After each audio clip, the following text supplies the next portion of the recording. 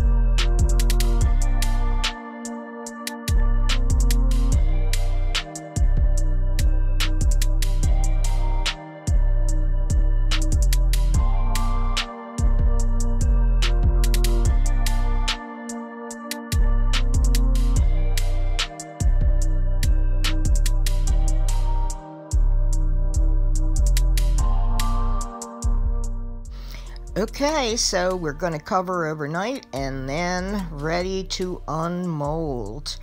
These popped out really easily. I'm very happy. I did have a little bit of overflow, which I could pull off very simply with my fingernail.